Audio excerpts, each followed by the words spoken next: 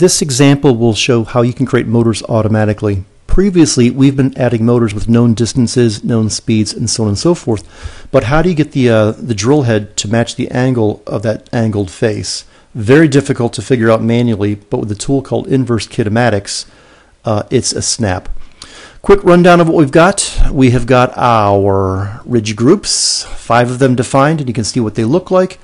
We have got just a single motor on here for the actual drill itself. We just thought we would go ahead and add that one automatically, or for you. That which means we have a new type of a joint, a drill joint, which has linear translation that moves up or down based on the circular pitch of a drill bit or a screw or something like that. And we also have some joints, and just a quick view of what those look like. We have got 6 or so joints that define angular movement, translational movement, and a few other things. All right, so let's turn everything off here, and let's introduce a new concept that we have here, and that's called a joint jogger. We've seen in the past how you can use the move ridge group command to grab something, move it around, and you can kind of quickly verify if the joints are doing about what you expect, but the results are kind of random. You can kind of push things around, but you're not sure if you have the exact behavior. There's a command up here called joint jogger. What that will let you do is cycle through all of these joints to see if you have the correct translation of the transporter, the correct rotation of the pivot, the correct rotation of the up and down for the pivot, the rotator head, and so on and so forth. So whether you have a single joint like a revolute joint where you can do only one movement, we also have this opened up for things like cylindrical joints that have not only a rotational component, but it also has a linear component as well. And even the drill can go in or out based on the action of your slider. If you really like this setup here, maybe a door open, door closed type thing, I'm just going to pick something kind of random here. You can save that by hitting the apply button, and it adds that actual position inside of your navigator so you can recall it later. Like I said, perfect way to show door open, door closed without having to add actual motors itself. So if we pick just one more, I'll just create one more joint. I'm just going to randomly pick something here. Hit the apply button. We get a second joint jogger on there, so you can toggle through first joint, and should be able to toggle through the second joint as well to show the door open, door closed. I'm getting some weird display here, not because of the software, because I'm running a video edit or a video capture software, and it's slowing things down just a little bit. So if you really want to show your door open, door closed, you can use the joint jogger to set that up, and remember that a little later on. All right, back to what we're trying to do here: create motors automatically. So what the InverseKinematics does is it allows you to go to a rigid group.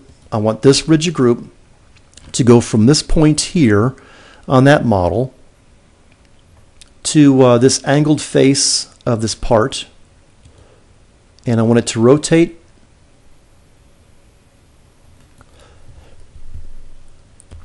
45 degrees to get it to match. I want it to revolve around 90 degrees to match the cutter head, and I'm going to give it a little bit of an offset, somewhere around 40 or so millimeters. In an angled face, this tends to be the hardest part, where what I'm doing is I'm matching up the coordinate systems here.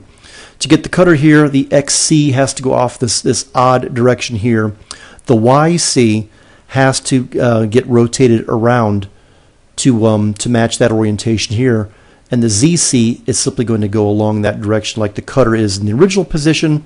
In the final position, it goes along that ZC. Then just kind of match up your coordinate systems graphically to figure out how you have to rotate things around. Once that is done, you hit the OK button, and it adds these motors for you, so you can go right to the play button, and it will rotate and do what it needs to do. So if we bring up our timeline and turn on our motor color, because it's just so cool, we can see all of the motors that were automatically created, and if we dance our cursor back and forth, we can see exactly how the cutter goes into position, and drill is actually happening at the same time, which you probably don't want. Maybe you want this drill to actually happen later on, so just simply slide that out. It gets into position, then the drill does its magic. So if you want to mirror this, you probably figured this out by now based on the last exercise. Just highlight everything, right click, and hit mirror, and it creates that return operation for you. So within a matter of a few seconds, we were able to define the start position, the end position, and the system calculated these motors for you. Just a couple caveats with the current state of the InverseKinematics command. So right now it creates the motors for you, and they can be edited independently, they can be deleted, so on and so forth. And you only get one start and one end. What we're actually updating the InverseKinematics up to a soon-to-release version is you can specify points along the way. Maybe you want it to go over, around, up, then down, then hit your destination.